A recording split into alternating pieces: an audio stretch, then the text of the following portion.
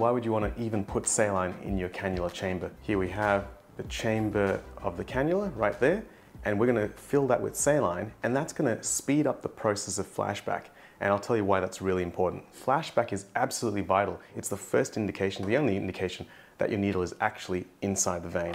I'm going to imitate puncturing through the vein, and let's just see how quickly it happens. So puncturing the vein, now it's through there now, and then you'll see that a flashback has occurred in the chamber.